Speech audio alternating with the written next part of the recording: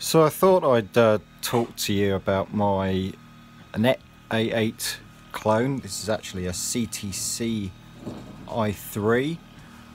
It's a Prusa i3 clone, and it's been difficult to get this thing to work properly, to be honest with you.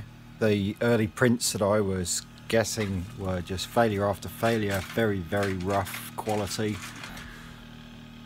So you can see, yeah, just how appalling that is out of the box. Now, the problem I had was that the extruder was under extruding, and it took me a while to figure out that the stepper was actually skipping, so it wasn't feeding properly, and I'd get dry spots. My builds would ultimately fail halfway through. Now, I messed about for ages with this. I spent 20 quid on a new extruder, a V8 extruder, which is a better one than the plastic one that it comes with. As you can see there, it's a little cheap and nasty. Having said that, when I fitted this, the problem still remained. So I looked into turning up the driver voltages on the stepper motor. So if you do a quick Google search, you will find some conversations online about how to turn these little stepper drivers up. But a long story short, you find these on the main board.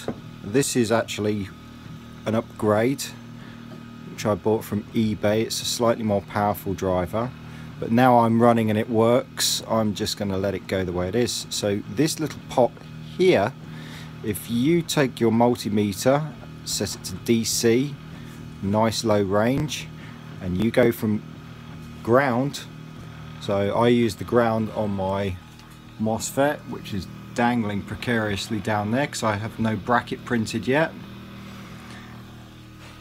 and these are the red boards. Now the furthest left hand one is the stepper motor driver, and on my particular boards all of the others were running about 0.7 volts. That one was running 0.6. Now looking online, you can turn these things up to a volt quite easily.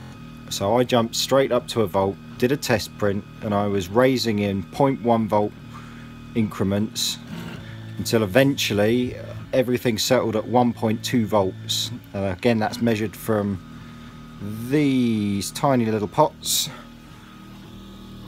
on your main board, and I've now got the 3 to the right running at 1 volt and the stepper driver at 1.2, and if it dies I'll upgrade it.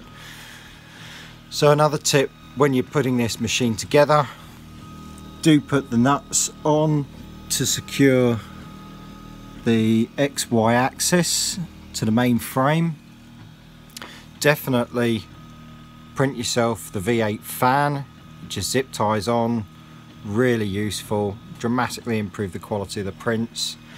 I've got another problem with mine. This idler here, or this drive pulley here, is not centered, so I have an enormous amount of twist in my belt. So my print quality going across on this machine's rubbish at the moment. So I have a new set with belt tensioners and driving pulleys, aluminium ones, coming from eBay, hopefully sometime soon. Otherwise, I'm still using Cura for slicing. Most of my prints are at 0.2 resolution, that's on a 0.4mm nozzle. And yeah, we are actually getting some decent stuff out of this thing. So this was an inverted fan design before I realised that I'd mounted my V8 extruder assembly back to front. So there is a right and a wrong way to do it, kids.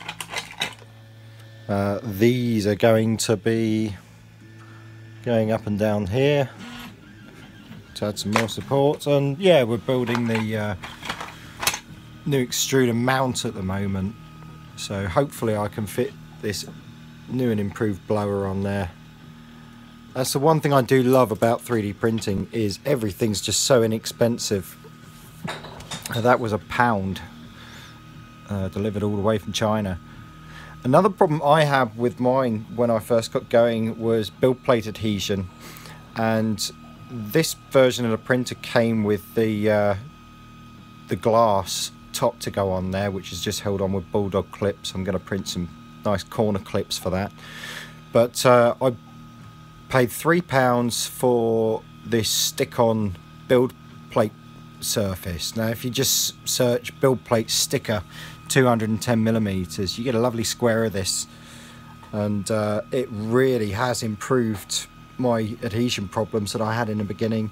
Make sure that you preheat your bed. I preheat to 70 to get the heat into the glass, and my print's currently running at 55.